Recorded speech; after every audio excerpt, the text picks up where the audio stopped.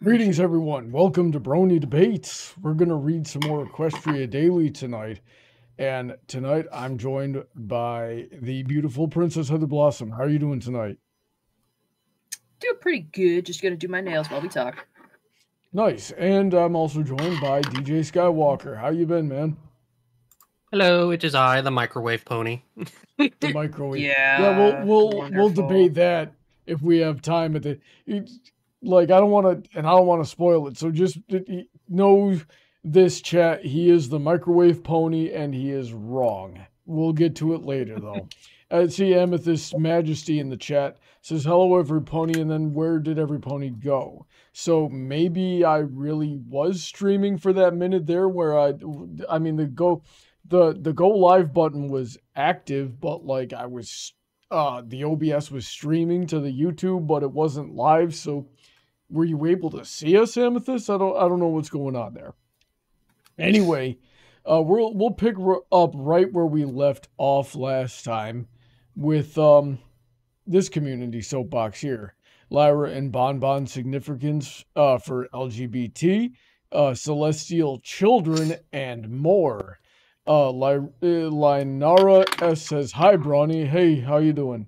All right, so here we go with we got this familiar character here is Double C, and he tends to write us some cringy fan fictions. DJ, you're our fan fiction guy. Do you wanna tackle this one? Do you want me to just read it in full first, or just skim it and get thoughts on it? So yeah, we'll read it out loud, and we'll commentate as we go. Okay. All right, let me take a look here. You might want to zoom in a little, honey. I feel like the text on screen is very small. You know what? You're probably right. Let me do that. And make sure chat can see it too. Yeah, they should be able to see it. Okay. Okay. We got 8 people watching. Yeah, go for it. All right. Celestia and Luna had ruled Equestria since the start of the show until they passed the crown to Twilight in the final episode. There are many fans who think the sisters should have retired and given it to a princess with some problems, missing an S there on. Yeah, that's me. They should not have retired. It also showed in Gen 5 of what Opaline did to Equestria. There are still many questions of if or not Celestia and Luna fought along with the main 6 against Opaline. Before Season 9... Gen 5 isn't canon. Gen 5's not even real.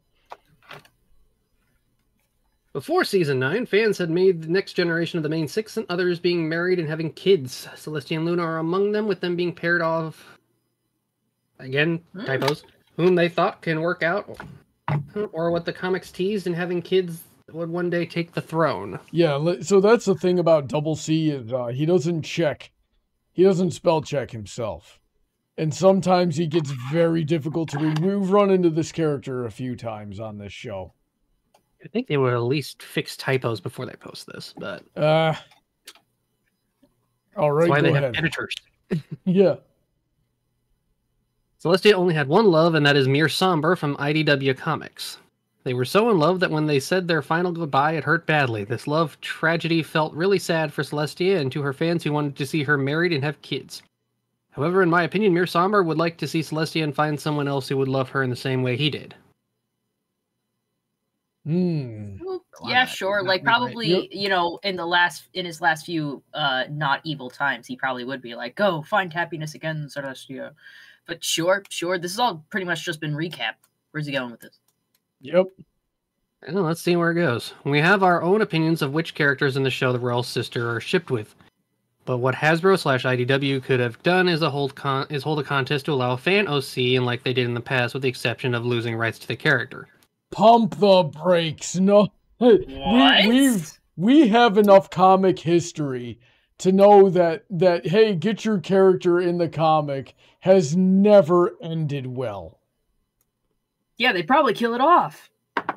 They kill it off. There's always a freaking legal battle over rights. You know, stuff will end up getting canceled.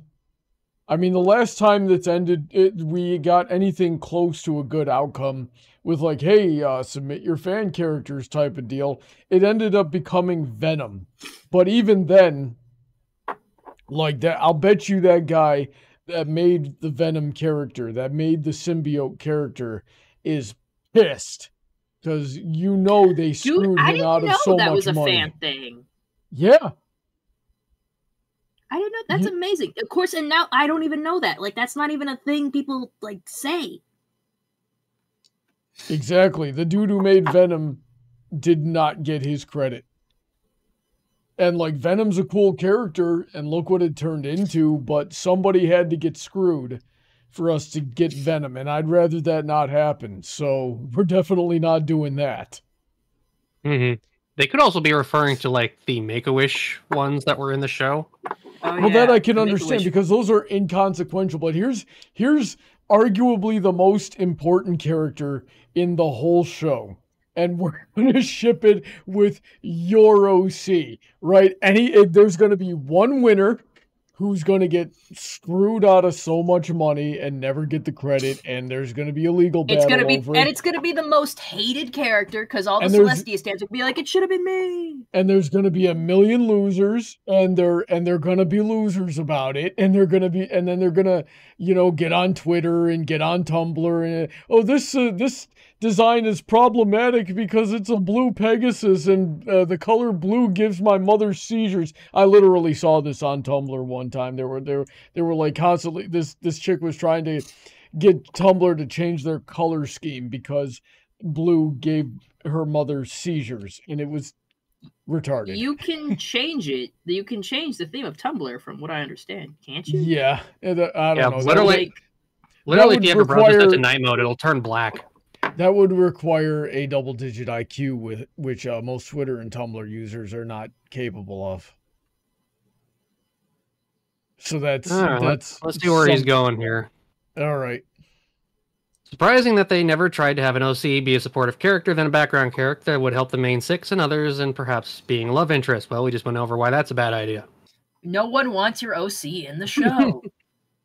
We have seen on FimFiction, DeviantArt, and Derpy Bureau of some OCs that fans have put a lot of development of making them true love interests. That matters very little. Now there are Get a job on the show staff. Get a job on the show staff and pitch it. That's what you have to do. Yeah, but then you turn out like Powerpuff Girls 2016. No one wants that. Well, hey, look, there's an example of someone doing that. No one liked that. Although, to be fair, he wasn't the one who did that. That was the staff doing it to make fun of him.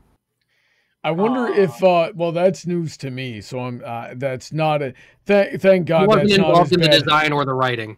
Thank God that's not as bad as I thought it was then. But I wonder if Mixmaster ever applied to Hasbro like I told him to. Probably not. I heard as soon as that stream was over, he got right back on his nonsense and doubled down in ways I would have never imagined. Go ahead. The redo season 9 guy. Yeah. Yeah. Save MLP guy. Oy. Now there are some who think the Royal Sisters are better off single, and their children are their subjects, especially Twilight and Cadence. There are some like me who believe they deserve a chance to find their special someone and have kids, much like the main six deserve. This way, Twilight and Spike would stay in Ponyville with their friends and future partners. Also, the School of Friendship would also serve to teach the young royals to be better leaders, with Celestia, Luna, Cadence, and Twilight children being there. I gotta put a Greek problem in this. Has this person ever considered that not everyone is interested in romantic relationships or children? Like, I'm not even trying to make it a rep thing. I'm just saying it's kind of presumptuous for you to assume this is what everyone wants. Like, Indeed. And I'm like, not every person, and also not every character needs to get married and have a whole bunch of babies for you, you know? And the concept of destiny was very prevalent in this show. And when you live up to your destiny in the show is really when you're the happiest, right? Because you've got a purpose. It's actually a very Christian concept too. You've got your purpose in life, and when you fulfill your purpose is when you're at your best and your happiest and things like that. Celestia's destiny was to rule Equestria, until Twilight could take over. And she did. And she was, until it was time for Twilight to take over, she seemed to be enjoying her position for the most part. And there's also the, you know, we see this explored a lot in fan fiction too. There's also, you know, just the question of the immortality aspect and what's she going to do? Is she going to have one, you know, husband that she loves forever and you know, and never remarries after he lives out his natural life of, we'll say 80 to 100 years, but she's 1100 going on 1200 years old, or does she just cycle through a husband once a century, something like that? And how many has she had, or how emotionally attached does she get to them? Can she even like see someone as a husband? Because like any husband that she had would have grown up under her rule. So here's this, you know, say it's a noble, right? It's a noble in Canterlot Court, and one day one of the nobles goes, "Hey, here's my son, right? He was just born," and then you blink and this infant is now 20, and Celestia's like, "Oh, he's kind of a looker, isn't he?" and then, you know, so like there is no healthy person out there that can see someone grow up from infancy and then become attracted to that person. You know, so we got some major flaws in this logic here. Does anybody have any thoughts on this? I will say I've read many a fan fiction and seen fan art of Celestia paired up with like somebody, whether it's a canonical character or someone they make up, and it's fun. It can be fun, but I don't think canon could have handled doing that with Celestia. DJ, what do you think? I've actually never put it together. Basically, watching them grow up just to marry them. It's like classic fantasy fiction right there. I have seen a fan comic that does that. What was their name? The one that did like Diaries of the Changeling Princess, a young changeling queen. They did one where they had another comic. Yeah, they had another comic where Celestia had a lover who would, you know, live a natural life and stuff, but they would always get reincarnated and she'd find them again. And what's weird is that she would shapeshift to become a child and to be like their childhood friend, and they'd eventually be romantic again. And it was such a weird concept to be like, she like looked in the eye of a child and saw, oh, it's my reincarnated lover. They came back again. Yay. Basically Link and Zelda were immortal. Yeah, it's weird. There is one series of fan fictions that I think handles this concept very well. It's I remember the main character's name is Beans, Baked Beans. I think DJ put me on this series actually and I remember the author's name is Irrespective. And let's see here. I'm going to try to find it real quick.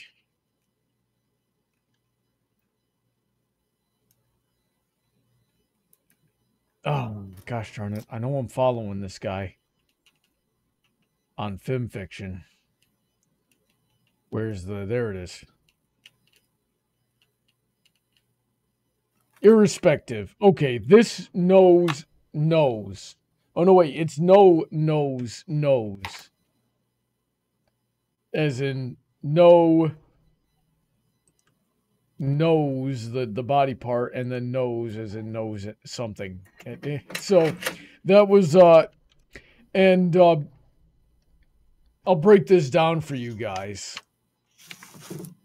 Is this story, you know, tackles pretty much what we're talking about here in the silliest way possible.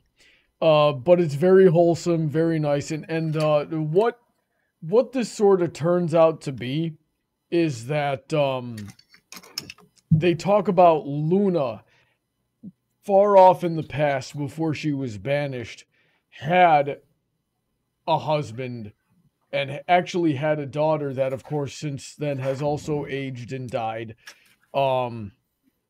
And she's just like outlived everybody, but she's still, even thousands of years later, very close to her original husband. And they talk about that. So if you want to see this concept tackled right, go read the link I just put in the chat there. Edgardo J says it has a sequel. Yes, it does. It's actually a whole series. I'm quite a bit behind on it because I don't really have time to read film fiction anymore. I was reading a little bit today, but that was a different, unrelated story. So yeah, I got to catch up. I think I'm like 3 or 4 stories behind on the series. It's a good series. Did we finish this one, or did we not? No, there's still a few lines left. Right, I wanted to bring up one of the parts I just read. The Twilight and Spike stay in Ponyville part. I have seen a lot of people seem to have an issue with this, but I've always thought this was one of the best parts of the finale. It's not because they're separated, but because it tackles that separation, and on how much they want her friends want her to move on to this greatest opportunity of her life, but they're going to miss her. It's not done easily, but I think it's one of the best lessons they've ever done for the show, and it's a great one to go out on. And I don't see a lot of people seeming to understand that lesson that was taught and seem to obsess that Twilight and Spike need to stay in Ponyville. Yeah, like they gotta accept that like life has to kind of go in different directions sometimes. Sometimes you get a job in a different city and you should go and pursue that opportunity, because if you have a strong enough friendship, it will survive you going just a distance away, you know? Yep.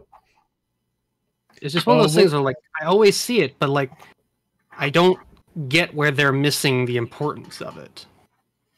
People aren't always like, thinking about the nuance of the situation, Like it's like one of those things. It's why I get frustrated in a lot of shows where someone gives up a good promotion or gives up a scholarship or something, all because they want to stay with like their high school boyfriend or their group of friends in their small town. I'm like, no, that was a road to bigger and greater things, experiences that you have just thrown away, an opportunity that doesn't happen for everybody every day. It is such a rare occurrence, and you threw it away. You don't throw things away like that. It's just, or at least if you're smart, you wouldn't.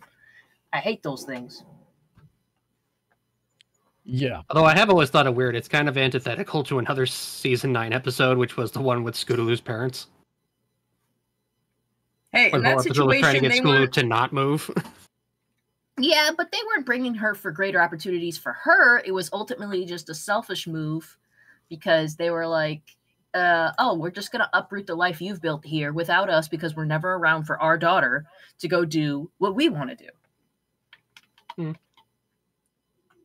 Anyway, continue reading. Yeah, go for it. Okay, so we read the school. Unknown how many kids they will have, both Celestia and Luna would be happy to teach them to perform their respective duties when he and husbands retired. Celestia, Luna, Sunset, Starlight, and the main 6 children, along with Luster Dawn and her friends, would have made Opalin's plans hard. Why is Sunset involved in this? I don't know. She's not involved in Equestria. That's something this guy does a lot. He just kind of... If you let him write long enough, you're not going to know what he's talking about anymore. Equestria Daily editors, fix this. You don't have to post it word for word what this person says. You can at least fix the typos. I have offered my services. Nobody's reached out yet. Let's see here. But yeah, nobody wants anything to do with me because I'm controversial. I make videos like this. I make live streams like this. So let's see the chat here. Nathan Duazo says, "How is it going, dudes and dudette?" Trent says he can't stay because his aunt's here. Paladin Pony T says, "My OC is Princess Celestia's son, so I understand this cringe." Amethyst Majesty says, "Oh God, I hate PPG 16." And Rusty just said, "Hey y'all, what did I miss?" Edgardo says, Celestia did adopt and raise Cadence, so I don't think her wanting to have kids is entirely out of the table, even if it is just adoption again. So that's you that's something have I a forgot point, about. which you have a point, but like maybe we have no idea. Like she could have done it that once and been like, not really into it anymore. Or she could be into children. That doesn't exactly mean that she wants a romantic relationship. I'm just saying. Ains was also already a teenager. Yeah, there's not much raising that needs to be done from there. At least according to the books and comics. Yeah, so and an orphan, so probably could have used the guidance. And also, hey, here's suddenly this new alicorn that is probably going to play into my plans, or might be able to help me run the kingdom later. There's something else is going to come up. I better make sure that she's ready for this power that she's about to inherit. So that would definitely. You think she knew she was the Crystal Princess? Maybe. I mean, Celestia has had visions in the past. We know that. Yeah. Well, she did also have a crystal heart on her ass, so powers of deduction might imply. The freaking beginning of season 3, the Crystal Empire. That one guard runs in and goes, Princess Celestia, it has returned, right? So if we look back on that with a sort of a revisionist lens, we could be like, okay, Celestia knew this was going to happen. So, and then she finds Cadence, who, matches the description of the, Crystal Princess. In what way? I don't know. Is somebody who can handle the crystal heart, is going to be connected to it, is going to be significant. Is it when it returns is a reincarnation of the Crystal Princess? Who the frig knows? But she knows about it. And so tells her guards, hey, this is what we're looking for. When it happens, you come tell me right away. It has returned, and we're just supposed to know what that means. Willyzin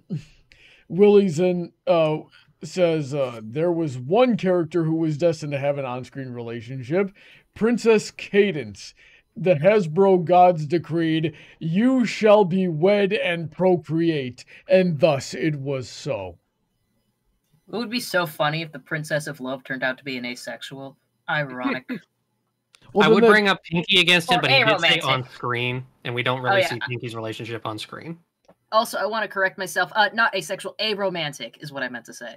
Well, then she wouldn't be the Princess of Love. I mean, that would kind of. Well, you know what? She could be like someone who likes to match up other people, but for herself, she's like, I feel no romantic inclinations, but I could sure as hell maybe it's because of that objectivity. She's just like, I know romance when I see it because it doesn't have to do with me. I don't know. Heather, we more horrific than her current abilities. We already did that and called it Sweetie Bloom. Yeah, that's what happens in that situation. We know what that's like. So get out of here with that. Let's see here. What else we got? Paladin Pony wants to know if I read his stuff on FimFiction. And when I saw that, I actually went over to FimFiction and searched your name, and I found your thing, and I scrolled, and I found your page, and I scrolled through it, and apparently I have read your story, Enduring Eternity. That's the only one that had any checks on it. So I read through that. I don't remember anything about it, and I'm sorry. So let's see here. Let's move on to the next one. Also, I just want to say hi to my friend Headfrecker who's in the chat.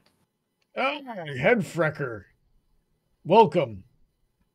All right, so let's say. Oh, Rusty says, I think they want Twilight and Spike to stay in Ponyville because they can't handle change. I'm moving to Canterlot, and the fear of dread was coming to similar how fans were feeling. Yeah, that makes sense. That just makes it a great episode. Fans are in denial to this day. Mm-hmm. Shatira McCullers says, hey, how are you doing today? That's a name I haven't seen in the chat before, so welcome to the show. I hope you're enjoying yourself. I am holding up. We'll put it that way. And these guys say they're doing all right. So let me see. Celestia is evil for banishing Luna. I want to read this one. You guys ready? Sure. All right. It is impossible to ignore the complex relationship between Princess Celestia and Princess Luna. While Celestia is often revered as the holy frick, the benevolent ruler of Equestria. There is a lingering question that haunts many fans. Was Celestia truly justified in banishing Luna to the moon? Some argue that Celestia's actions were unnecessary and harsh, especially considering Luna's cries for attention and validation. Interesting. I have thoughts on that. Tell me. The wording on that makes things very bad. The what? I don't like that wording. Yeah, so we'll come back to that in a second. Instead of addressing Luna's feelings of neglect and insecurity, Celestia chose to exile her sister to the moon, leaving a dark shadow over Equestria for 1,000 years. What the frick are you talking about? Many fans wonder if things could have been different if Celestia had taken time to listen to Luna's concerns and offer her support and understanding she desperately needed. Look, Luna, I'm a Luna stan as much as the next person, but did you miss the part where she assaulted Celestia first? Like, there's a time to talk it out, and maybe she could have said something other than, hey, lower the moon. Or maybe she could have been like, hey, what's up, man? What's the dealio? Maybe, but, then freaking Nightmare Moon was just like, fuck you, and shot a gun at her, and then I was just like, at that point, I'd probably also be like, okay. Shot a gun at her. Banish my sister. I love the mental image of Nightmare Moon just like whipping out a gun. I'm picturing Nightmare Moon trying to hold a Glock 19 in between her hooves and figure out a way to pull the trigger with her tongue. She has magic, Brawny. She has magic. That's not even an issue. Who needs magic when you have a gun? You use magic to pull the trigger. But I'm just saying, if one of my siblings was just like, I'm mentally upset, and I was like, what the fuck? And they pointed a gun at my head and started to shoot at me, I might banish them too. I might banish them. Yeah. Also, Brony, we all know Nightmare Moon would have a shotgun, not a pistol. Okay, sure, yeah, we're gonna give her a shotgun. How'd you fucking miss? Now you got me. Now you got me imagining Nightmare Moon like muzzle loading a musket. Nobody finds that dear sister. Yeah. Celestia needs to resort to the elements of harmony at the top of the stairs loaded with grape shot. It's like, I don't know how to work these things alone. I'm just going to stick them in the musket. All right. Let's see here. After all, every pony craves love and attention, even princesses. The story of Celestia and Luna serves as a reminder that even those in positions of power can make mistakes, and that communication and empathy are crucial in maintaining healthy relationships. If Princess Celestia, true. It is true, their story is definitely a cautionary tale of that very type of thing. Let's see here. Perhaps if Celestia had shown Luna more attention and compassion, the tragic events that unfolded could have been avoided. The bond between the two sisters remained unbroken. Okay, now let me explain to you why that's wrong. So, I was going to say. Yeah, Celestia is not evil for banishing Luna. Now, we will say this. We don't really know to what extent Celestia tried to reason with her. And it wasn't that Luna was missing Celestia's affection that caused her to become jealous. It was that none of her subjects admired her. They were afraid of the night. They shunned the night. They slept during the night and didn't appreciate the work that Luna had put into raising the moon and the stars and things of that nature, right? So they the Equestrians did not appreciate the moon, and she got jealous that everybody appreciated Celestia. I feel like in the prologue of the first episode, they said Celestia pleaded with her sister, but Luna harder. So it's really sounded to me like Luna was being bullheaded about it, and really not being grateful for what she did have, which was her sister, or understanding her role at the time of helping people through their dreams, right? And she ended up doing that in season 3, right? So we got, and when someone attacks you, your right to life is forfeit. That's how self-defense works.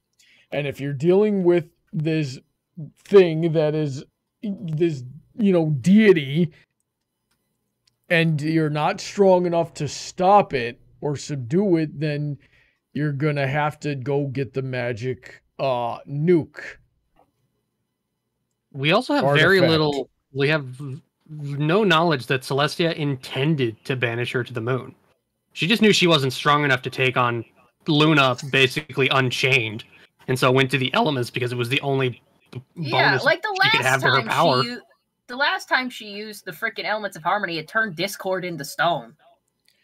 And that was another thing too. Like we're lucky that the elements worked for just Celestia, because prior to that, Celestia always used the elements with Luna, and like Celestia had 3 of them, and Luna had the other 3.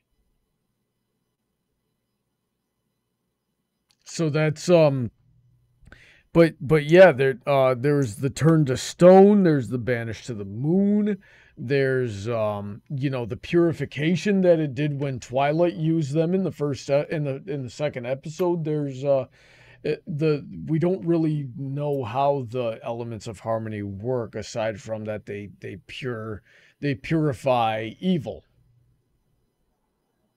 So unless there's some control in the intention there, like with Discord. Okay, we got to get rid of this guy. Oh, they use the elements against Sombra too. Don't forget that. We got to get rid of this. What the elements in there? They didn't say they used the elements. All you saw was Celestia and Luna, and they used magic, and then he was fucking out.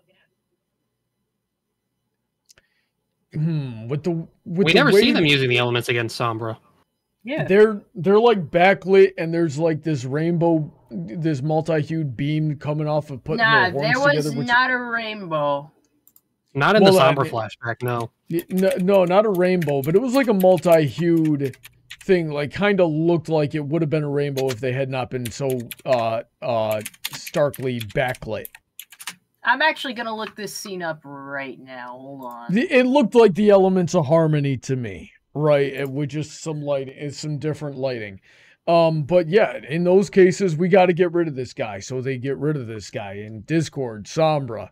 I don't, but maybe Celestia's like, I don't want to get rid of Luna, so I'm just going to put her somewhere where she can't hurt anybody until we can deal with this later.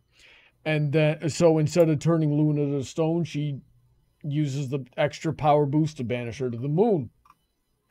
And then Nightmare Moon comes back, but now Luna's had 1,000 years to think about what she's done. She misses her sister, so Nightmare Moon is still in control, but she wants to be purified, or maybe Twilight wanted to purify her, or something like that. Help her through that. So I could sit here and headcanon about that. Those are my headcanons, really. I don't know if I could do it all day. I only really came up with like 3 possibilities here. What do you guys think? I'm looking for the scene right now where they take down Sombra. Should be pretty early into the season 3 premiere. It was like 3.5-ish minutes in. Hold on. Yeah, there he is. There he is. Hold on. I'll share the screen with you guys so you can see it. I'm sorry, chat, you won't be able to see it because we could get a copyright strike for doing that. Here, let me I'm gonna do it instead, actually. You're gonna do it? All right. Well, yeah. Do you want the video? King Sombra backstory. No, that's not gonna work because I tried and you'll get the fucking this shit. Oh, I see what's up. Okay. Hold on, I put it in the waiting room just so like the full episode is there, and go to like 340. Okay, let me go see.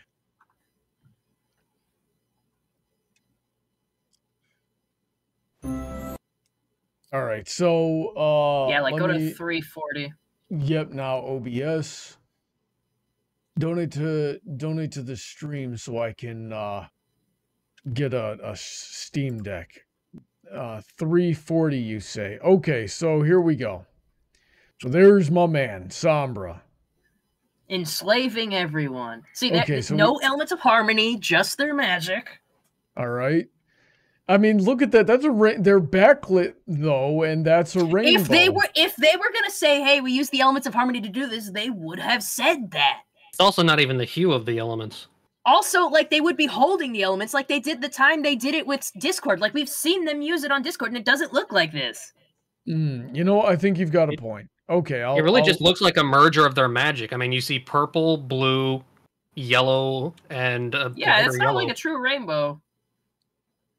Yeah. Okay, so that's interesting here. And then they seal them away. Okay, so that's something else. All right, never mind me. Womp womp. Yeah. Womp womp. All right, so let's see here. Edgardo says, I always figured the elements of harmony results were always dependent on the situation, not the user specifically necessarily. So the result of their blasting tends to vary because of that. Rusty says, Nightmare Moon pulling a piece to pop a cap into the sun. Harriman says, as the founding alicorns intended.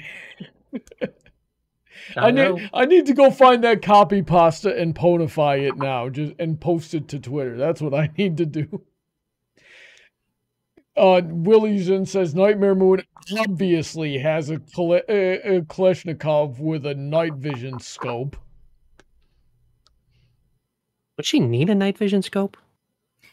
Doesn't she have that pre-installed? If she literally has nighttime predator eyes. If we ever get around to clipping these this stream, we need to like Photoshop all these insane visuals that we're coming up with. They're gonna be so great.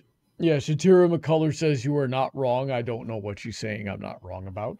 Headfrecker says, wow, how wrong? And I have no idea what Headfrecker is referring to. There's using too much Headfreckers. Okay. Oh, okay. Using too much violence in self-defense is actually illegal and you can go to jail for it. Sometimes. If you knocked the person down and were able to get away, but instead you decided to stay and kick them in the ribs a whole bunch of times, I could see how that would get you arrested. Yeah. But no, if somebody wasn't excessive violence though. Celestia did not use excessive violence. No, that's exactly right. Nightmare Moon was trying to kill her. And when someone is trying to kill you, you have the right to kill them back. That's how that works. It's like you give them an Uno reverse. It's like, I'm going to kill you. No, you. Yeah. God, I'm like that one meme. Call an ambulance, but not for me. But not for me. Let's see here. Edgardo says Luna was... Oh, wait. Rusty says both princesses are prone to act like bratty teenagers even in modern times. That was something I was saying because they went on that vacation together. And we had the Royal Problem episode. I still want the history of Celestia's fear with chickens, dang it. Yeah. I want the backstory to that. They were both just acting like sisters that didn't really get along. So yeah, they had this huge fight. They had this huge fight 1,000 years ago, and now they're back and they missed each other and they're happy to be back together, but they never tackled the root of the problem. So what they need is like a parental figure. Yeah. Like, you put me on the trip and I'd be like, I swear to God, if you guys start again, we're turning right back around and going to Canterlot. I cannot deal with this shit. They should have had Starswirl on that episode, honestly. Oh, yeah. That would have been hilarious. That would have been hilarious, especially because he was their teacher, and like I could just imagine Starswirl coming in, they're bickering, he just grabs them by the ears and starts pulling them. I want Starswirl to, like, it's gonna be that one John Mulaney bit where they're both like arguing the back, but then they see a freaking McDonald's, and they're like, McDonald's, and then he pulls up and just orders one black coffee and drives off. I'm just imagining Starswell trying to hold on to them with those stupid kid leashes. Oh no! They're full-grown ponies, and he's basically just being dragged around. That's hilarious. Yeah, no, it should be me. I should be the pony, the alicorn disciplinarian. I could fight an alicorn. I like to think that Star Swirl, as soon as they came back, the reason he was mad was not because the Shadow of Ponies had, like, the Shadow Pony or whatever got unleashed. He'd be like, ah, great, now I have to father figure these fucking alicorns again. And just rolled up a newspaper. No, be nice to your sister. You, stop complaining. Yeah. Let's see here. Edgardo says Luna was lashing out, desperate, and felt unappreciated, thus was vulnerable to corruption and terrible decision making. That does seem to happen. Vulnerable people, that's why they get preyed upon. We do see Luna has a lot of insecurities, especially in her first full appearance after the Nightmare Moon thing. I could probably convince Luna to do drugs. Where the frick did that come from? She's vulnerable and self-conscious. I'll tell her everyone thinks she's cool if she does a little bit of weed, and suddenly we got pothead Luna on our hands. Now Luna would probably fall to heroin after that. Weed probably wouldn't last very long. I'm gonna tell Celestia. I'd be like, Celestia, everyone will think you're cool if you smoke weed, and she goes like, I only do edibles. I need to.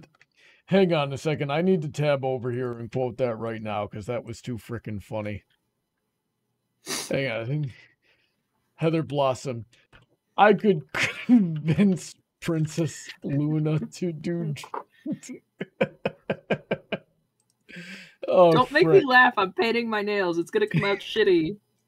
Okay, Brawny, this episode so far, you have to get someone to edit this one into some shorts.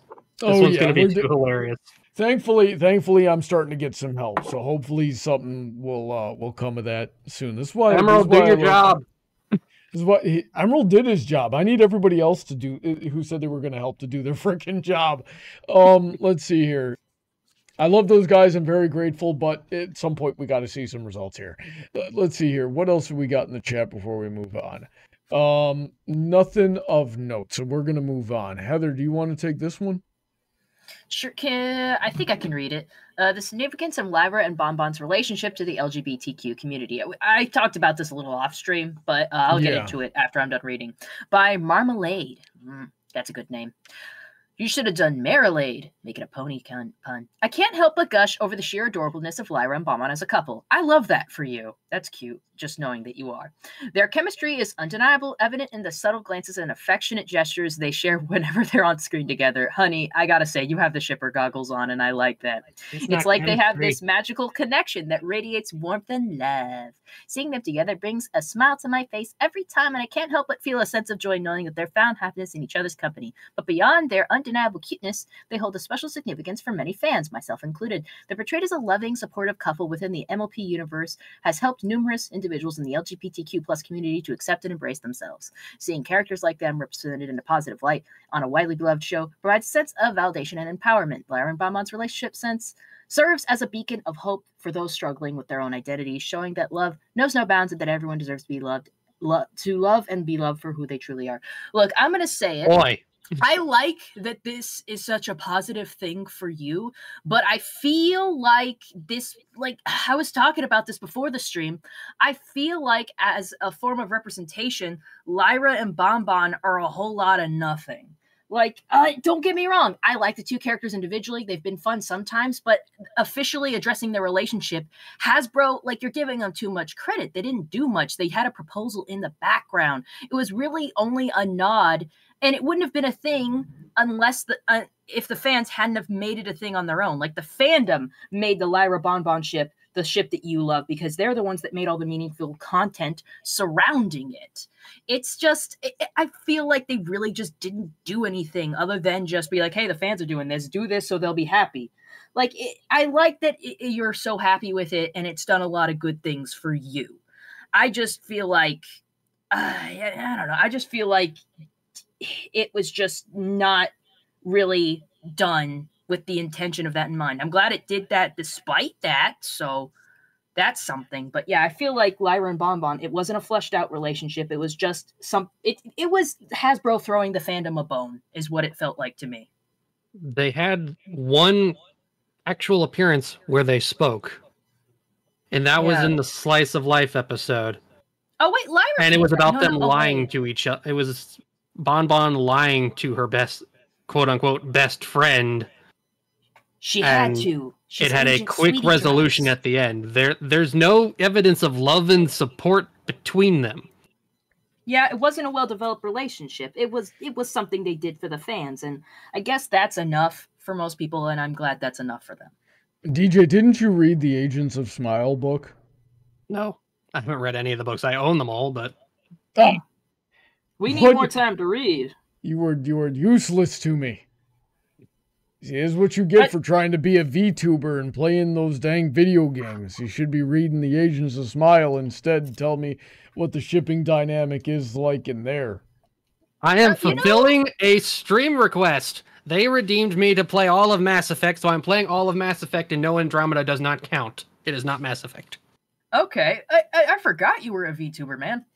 Yes, I stream twice a week. I'm sorry. Oh, it's late for you guys. It's probably like I go like after midnight for you guys anyway. So. Oh God, yeah, that's really long. Yeah, I basically start the same time you usually do on Saturdays, Heather. Oh. So like your 9 o'clock stream is when it's 9 o'clock. When it's 9 o'clock here is when I stream on Tuesdays and Thursdays. I should probably update your link in my link tree from your FimFiction account to your Twitch account so more people can go see you. You can, although I did finally just post a new story on FimFiction, so that's been nice. Yeah, and I've had that tabbed. I got to get around to reading it. I'm sorry, man. But hey, it's only 2 chapters in. I'm going for a slow burn on this one. It's an old rewrite, so. Okay, well, let me know if you want help looking it over. Sure. If you feel like it, throw your Twitch in the chat so everybody knows to go watch you on Twitch. But all right, so my turn. How inflammatory should I be? Because I think we all know I could be very inflammatory about this right now. Keep it minor to mild, Brawny. Be chill. Okay. I mean, everyone at this point knows you don't like the ship. Yeah. Yeah, so don't retread old territory. All right. I think it came out of nothing. I think the shipper goggles are too much, are too saturated. They're making you blind to everything else. I'll go with Heather and say, yeah, I'm glad your projection was able to help you come to terms with yourself in whatever way. I don't like LGBT representation in kids shows. I don't want that normalized because it was so subtle. I doubt any child noticed it. Yeah, but then they made it explicit towards the end there. But did they though? It's still a blink and you're miss. I didn't even see it on the first time I saw the episode. Either. I was just like, wait, that happened? I didn't see it until reaction channels I watched paused the video because they somehow caught it. So if we didn't notice it, fully functional adults, I doubt kids saw it. I noticed it. Yeah, but you're also you. You're you. You're not a child. What is that? What is that supposed to mean? I'm me. It can mean whatever you want, Brawny. You know exactly what it means. Okay. You know what? I'm gonna say that's racist. Sure, honey. Sure. If you're just I will play the victim. Y'all are being racist right now. The most kids might see is the brief glimpse of it in the newspaper in the final episode. Yeah. I didn't notice it then either. I noticed because they hung on it for like an extra second and because it was just like kind of front and center there. I don't. But the original proposal in the Big Mac and Sugar Bell episode, I did not see it until rewatchers paused it. It's like, oh. And it was that came out of nowhere. Cool. Yeah, a lesbian proposal in the background of a still heteronormative relationship getting its thing on, you know? So, yeah, I don't think you have anything to worry about. Alrighty then. Rusty says, I read the Agents of Smile. There's no obvious shipping between the two. They still play it safe with them being best friends. Mega Buster Shepherd says, I prefer Lyra's human obsession to her relationship with Bonbon. Sure, I still obsess over the anthropology song. That song is a banger. That is a pure fandom thing. That is just something the fandom made up. That was one of the silliest things the fandom ever made up. The only thing that's even close to as silly as that the fandom made up is the fact that Lyra and Bonbon are shipped together in the first place. Oh, we had some good stories. I mean, anthropology alone is great.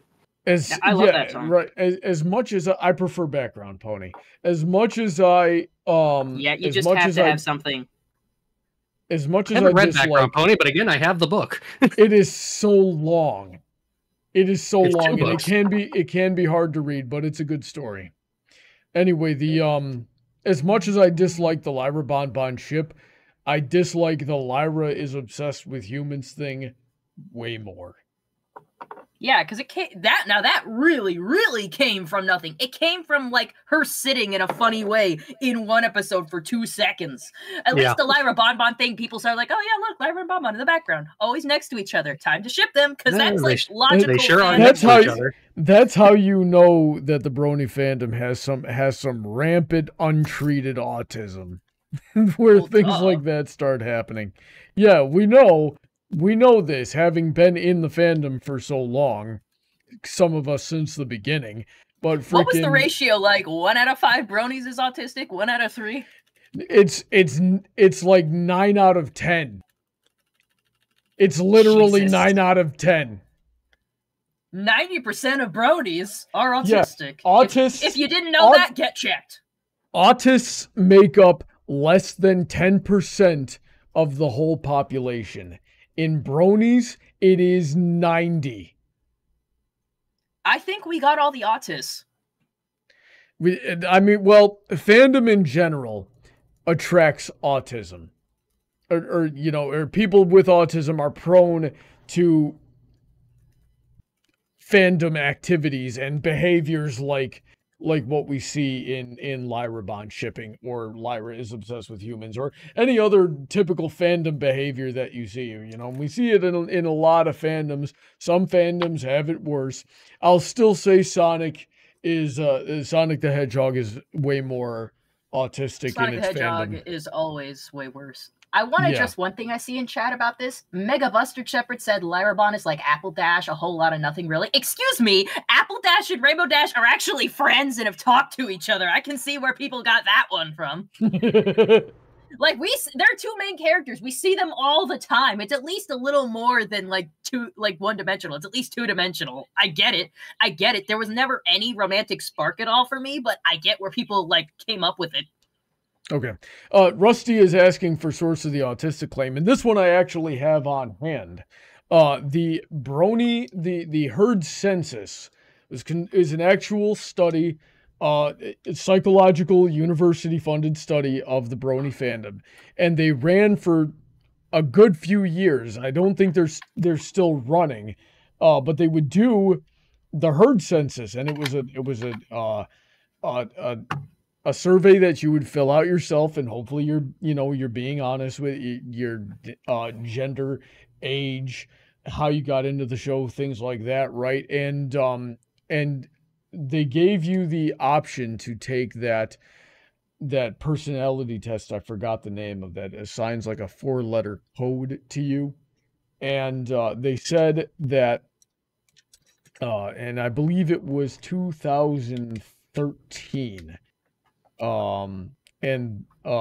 These results got sort of replicated a lot over the course of the multi-year study, because they would do it every year for a good few years.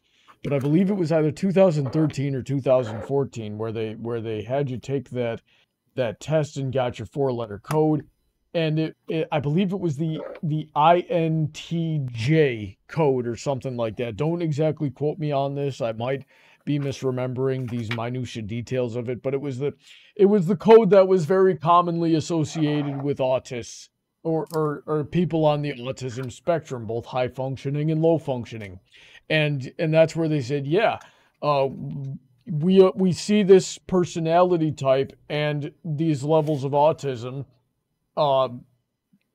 in only like 10%, in less than 10% of the population. But when it comes to the Brony fandom, we're seeing numbers darn near 90 and in excess of 90%. The Myers-Briggs, thank you very much, Blue Gryphon. Willyzin says, I think autism is overdiagnosed and simply have too many poor social skills and antisocial. That I can get behind to a certain degree. Autism has a physical diagnosis as well. Like, there's not just mental aspects to it. There's also physical aspects to it. Like you're having trouble filtering audio stimulants, a sensitivity to light, a resistance to temperature. like an actual autistic basal body temperature is slightly higher for some reason. So yeah, there are physical attributes to it that you can use to help diagnose it. But yeah, for the most part, and it does come out of social skills and things like that. Like, I like to picture it like an RPG slider. You get 20 points to work with. You can put some into intelligence, some into social skills, some into this, that, or the other thing, right? But you only have so many points, so you're naturally going to end up with more. If you have more in like the engineering side, you're likely going to have less in like the social side, and that's how that sort of thing forms. But the beauty about being human is that you can rewrite your brain to, like, if you're missing these skills, you can learn these skills. And if it's debilitating, you can learn to, if your handicaps are debilitating, you can learn to overcome and manage them. You just have to put forth the effort. What we end up seeing most of the time is people being lazy and blaming all of their toxic personality traits on their autism, and that's why they can never change. I take great pleasure in beating the frick out of those people. I went on the rant again. Well, move on, honey. I want to close out this stream since you can make me some food. I'm starving. Yes, yeah. In fact, I think we will close out. There's still one more soapbox to do. So, Equestria Daily, you got to release more community soapboxes so I can farm you for content. I'm going to go on Equestria right now, and I'm going to put something in there. I'm like, hey, put my shit. Yeah, Paladin, no, I'm not suggesting that only autistic people can like My Little Pony. That's certainly not the case. I'm just saying that I'm apparently neurotypical. Yeah, I'm just saying that people in the fandom are more likely to be autistic. That's all I'm saying. But as I've learned more about it and as I've observed other fandoms, I've come to realize that just fandom in general is going to attract these types of people. That's just how it works. It's so, DJ, what do you think? You got any thoughts to close out the stream for tonight? Just that I can't wait for the shorts. We're gonna. This one needs to be edited down into some fun bits. Guys, and out there in the stream, you're welcome to get clips of the streams and send them to me. So, if there was something you found particularly funny or interesting, and I'll turn it into a short. There's one short I've been sitting on. It's a meme I made of the other analyst months ago, and I got to upload it, but I haven't done it yet because I'm lazy. Anyway, I love you guys. I hope you enjoyed the stream tonight. It was some great interaction with the chat. Did you guys have fun tonight talking about this stuff? This was great. Very good. So we're very grateful to everybody who supports the channel monetarily, especially the $10 and up tier, such as Heather and DJ who are with us tonight. There's also Shady Oak, Autoknight, Emerald, Senko, Rain, Billy, Alden, Easy Mode, Kanto, Mr. Sonic, Alicia, Calbeck, StarChaser, VentureCorp, Willyzin, Icanus, Vulpecula, Raptor's Talon, Jimmy, and Dark Malcontent. Check out all their links in the link tree because they make some pretty good stuff too, especially DJ, who's a freaking VTuber and a freaking fanfiction writer. Pretty good one at that. And if you want to get on the show, suggest your topics and suggest your games, I would love to have you for as little as $1 a month. Check out my link tree also in the description to see how you can support the channel and what you get in return. With that, I'm going to go cook some burgers, so I can get some real food in me today, as well as Heather. And then she's going to be streaming. What are you doing tonight, Heather? I'm doing a video game. Awesome. You guys want to know which one? Yeah, tell us. All right, everybody, you're hearing this before everyone else. I announced that the game that I'm playing this month is Spyro: The Reignited Trilogy. Nice. Yeah, so go subscribe to Heather Blossom's channel and watch her stream tonight. I may or may not be there to hang out, but we'll be there. It's always a lot of fun watching her play these games. So with that, stay safe, guys.